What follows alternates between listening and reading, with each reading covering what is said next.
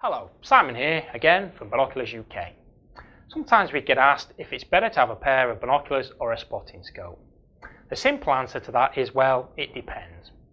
Binoculars can offer advantages over spotting scopes in many ways, but the same is true of spotting scopes over binoculars. It really depends on your needs and your requirements. Binoculars are the ultimate in portability. They are relatively small, easy to carry, and as such not a burden to take around and carry on your travels. Contrast this to a spotting scope, which can be large, cumbersome to transport, and don't forget the tripod that you're going to have to take along too. Binoculars are handy and good for most uses, but if you really want to get up close to a subject, then the spotting scope is the item of choice.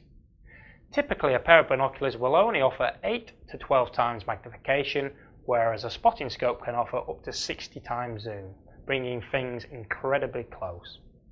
Spotting scopes can also offer accessories for those who wish not just to see something but also to take pictures too. If you attach your camera to a spotting scope, you effectively have a huge telephoto lens. For more information on spotting scopes, please follow the link on this email. Many thanks.